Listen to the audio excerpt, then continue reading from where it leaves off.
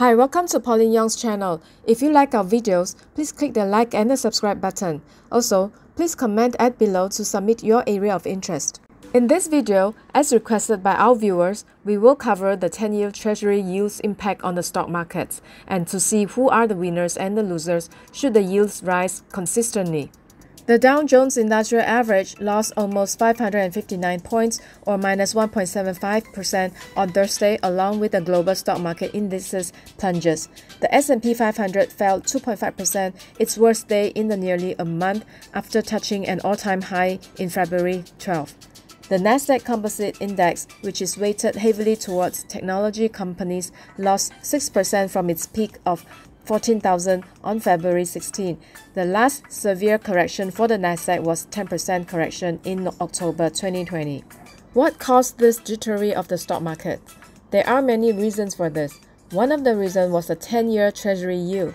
10-year Treasury yield, which is closely tied to 30-year mortgage rates and other consumer loans, topped 1.5% on Thursday, February 25th, its highest level on more than a year. Well, these rising rates means that the investor have to think about the potential effects of the higher yields on their mortgages and their car loans, which means higher cost of borrowing. Hence, the question is, what is pushing the yields higher? In general, price of bonds and yields have inverse relationship. So when the demand for bond is low, it will depress the price and pushes up the yields. When the economy is opening up due to mass vaccination, investors feel that the stock market should perform well this year, and they demand less of the bonds but more of the stocks. Hence, the lower demand for bonds will push the yields up. In other words, bond yield also tends to signal investors' confidence. When confidence is high, prices for the 10-year Treasury drops and yields rise. As rising bond yields typically signal that investors are hoping for more economic growth in the future, but they can also indicate that a potential spike in inflation is just around the corner. The potential of higher inflation means that the Fed will raise interest rates soon, and we know higher interest rate is bad for the stock market.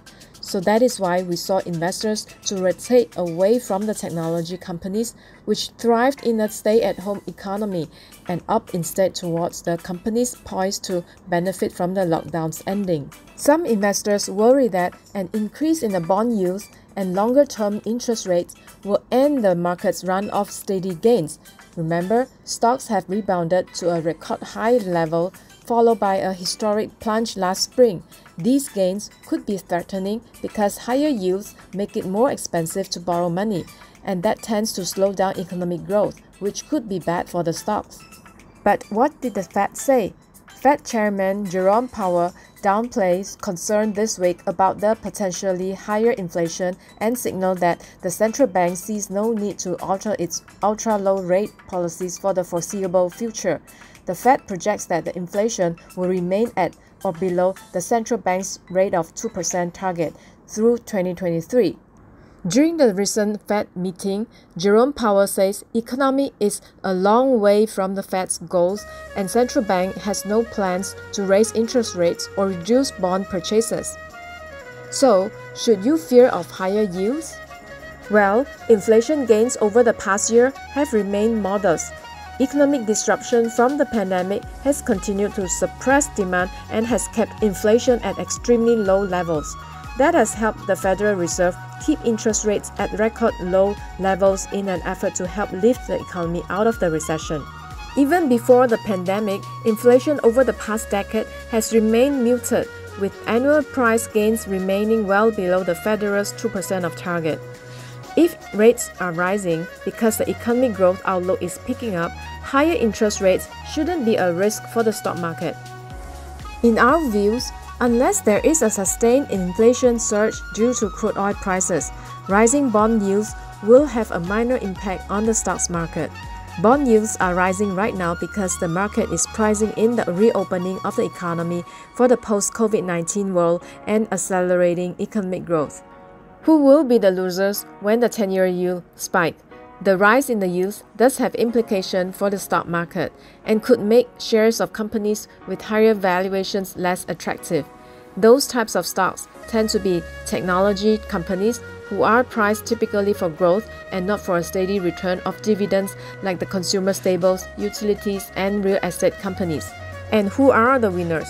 Rising rates tend to be favorable for more cyclical sectors or companies where businesses and stock prices tend to follow the business cycle. Those include sectors like consumer discretionary, energy, financials, industrials, and healthcare. Bank stocks, which were hurt by lower interest rates last year, would see higher profits if interest rates keep rising.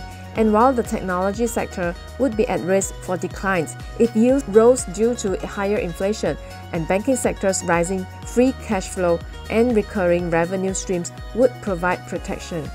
Finally, at the end of the day, the concern for the investors are: can yields and the long-term rates rise too much before they begin to become a risk for the stocks?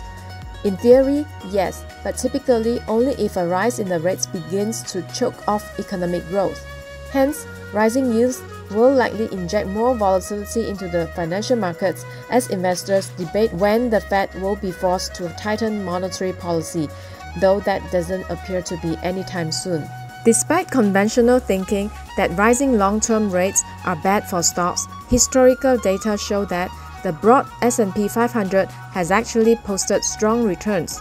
The S&P 500 has averaged an annualized total return of 13% and an increase of 81% of the time during the rising rates period, which is 13 out of 16, according to a data from Trust Advisory Services.